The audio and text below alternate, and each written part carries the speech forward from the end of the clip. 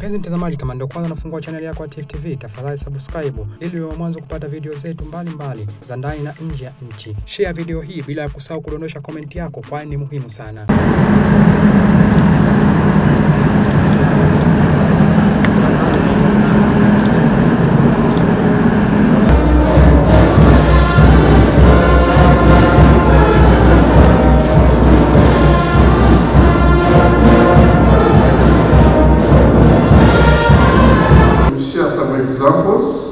Where you see education from Chumbe. The decision to lease the islands for a long-term investment was a strategic decision which led to the registration of 16 projects worth $384 million and expected to create more than 7,000 jobs for the locals.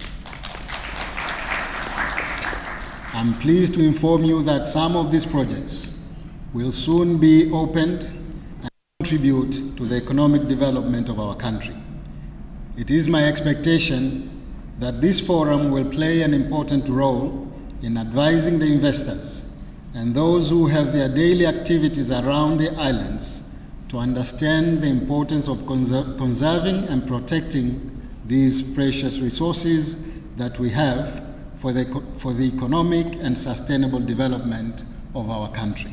Plan, known as Zanzibar Development Vision 2050, recognizes blue economy as a distinct priority area to diversify Zanzibar's economy, catalyzing its transformation from subsistence-based agriculture and tourism-led services to higher value-added services. The blue economy policy is defined as sustainable use of the sea, coasts, and other water bodies, as well as related resources for socio-economic development while preserving the environment. Therefore, the theme of this forum, focusing on investment in conservation and sustainable development, aligns perfectly with our vision.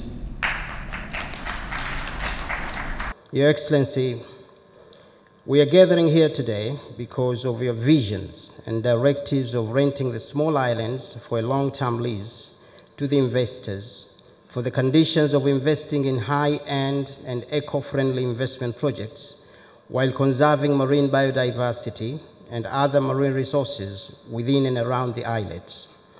Hence, this forum is the platform where investors, government officials, and other stakeholders sit down and address the challenges and importance of conserving marine resources surrounding the small islands and other areas which face environmental challenges. Investment Promotion Authority ZIPA continues to promote and facilitate sustainable investment in small islands for both domestic and international investors. ZIPA has registered 16 projects in 17 small islands, which was around $384.5 million and are in the different phases of implementation. TV inakupatia video mbalimbali kutoka ndani na nje ya nchi. Tafadhali endelea kutufuatilia kupitia channel yetu ya TV, YouTube, Facebook, Twitter na Instagram. Bila kusahau kudondosha comment yako, kwani ni muhimu sana. TV tupo kijamii zaidi.